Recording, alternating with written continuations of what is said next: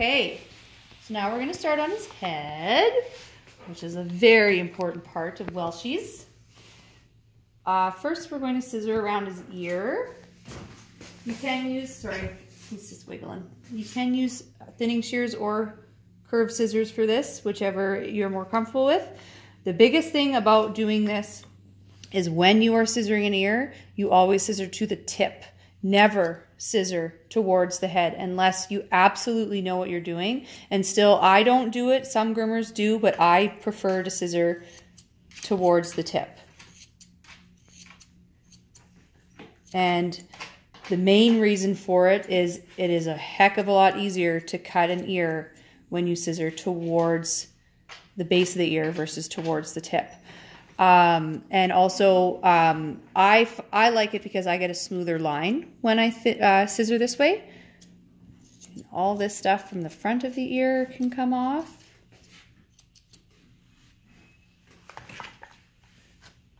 Brush it all out. Good boy, Joe.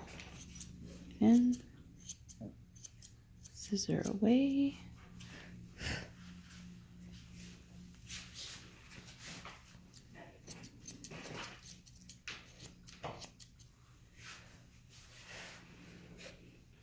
And I'm going to take my thinning shears, I'm just popping this hair up here and just thinning that. I don't know if you can hear the banging behind you, but Hennessy is having a party in her crate right now. Okay, he's going to sit for this part. So as you can see with the opposite side of his head, that is a lip all curled in. Oh, hold on, Joe, hold on. Is you want a straight line from, I'm going to try and hold him so he's looking straight at the camera, from the widest part of the cheek all the way forward. Welshies get a brick head. It's a little bit harder to do with a dog that's not stripped because you literally pull the hair to create the shape. But with an unstripped dog, you have to try and thin it in. He's a little bit wiggly for his head. We're going to do the best we can with him. First, what I'm going to do is I'm going to start with his eyebrow. And I'm fluffing all the hair on the top of his head and thinning this forward. I'm not putting my scissors on his head. I'm just thinning any hair that's sticking up. And then I'm going to comb it all forward again.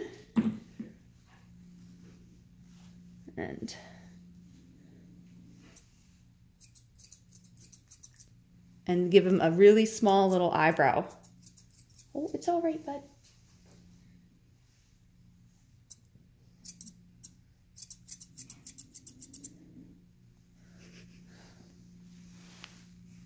And then, here.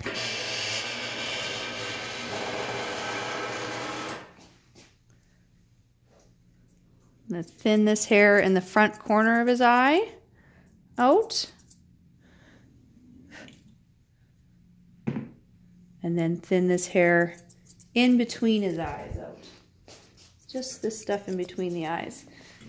So you have some separation between the eyebrows. Oh, it's okay, bud. Good boy. Good boy, Joe. And then I'll comb the eyebrow in towards the middle of his head and thin that stuff off. And then fluff all this up. Thin this shorter.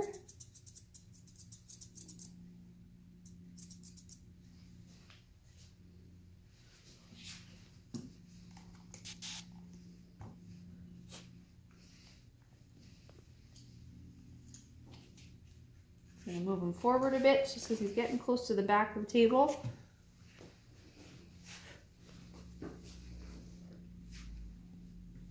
Oh, good boy, Joe. I know you're getting tired, aren't you? And this is another reason why we like to keep like at my salon, we have a 4-hour minimum. Does not mean the dog is getting groomed for 4 hours. It means that way, if they need a break, they can have a break. It's a lot less stressful on them that way. And especially with elderly dogs, they're not feeling as rushed and stressed Okay, so I'm just thinning the line between where I shaved his face and where his beard is to blend that in. Good boy. Good man. And then I'm going to comb it all down. Here, Joe. Here, Joe. Also, great handle, their beard hair. It's a very good little handle to have. Helps you have a little bit more control over the dog. I'm doing this on a little bit of an angle here, and from his cheek to the front of his face, thinning all that stuff off. Sorry, Shauna. Joe's dictating where we go right now.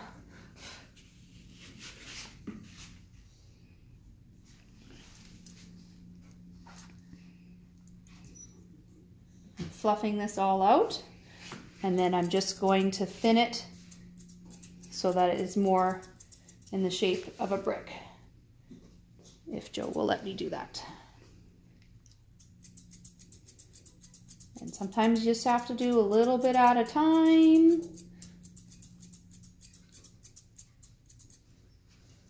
Comb it down, fluff it out.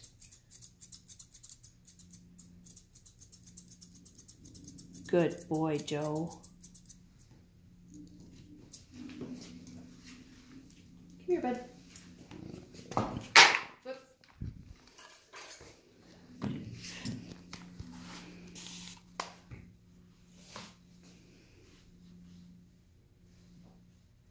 Good boy, Joe. Good man. He's like, no, don't want you to do it anymore. Then, just gonna tidy up the little scraggly ends of the front of his beard. Good man. Good boy, Joe. Good boy.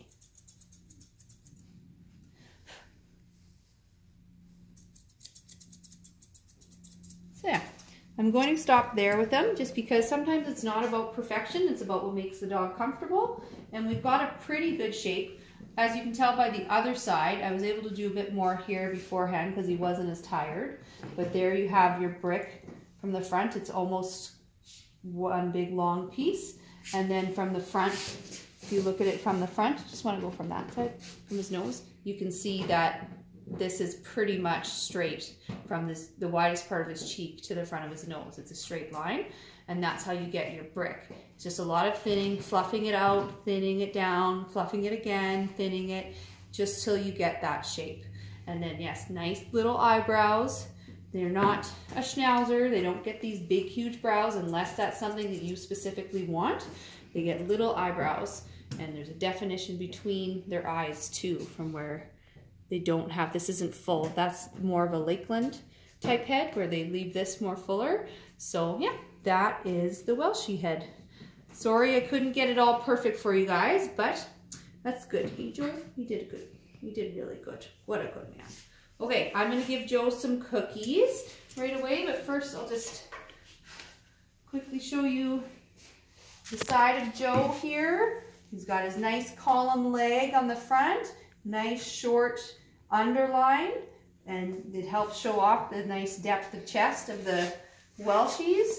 And then you make their hock look nice and low. If you have the hair here, it's straight up and down from the leg to the toe.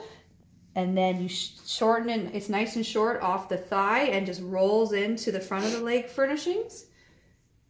Yeah, there we go. Thank you guys very much, and I hope this is really helpful for you. Have a good day.